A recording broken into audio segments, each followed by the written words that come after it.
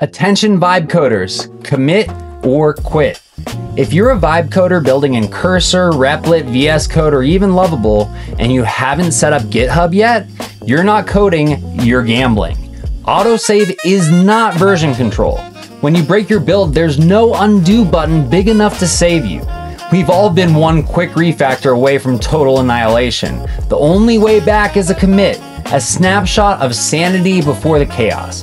Without Git, that let's try XYZ moment turns into why did I do XYZ real fast. So today's mantra is simple.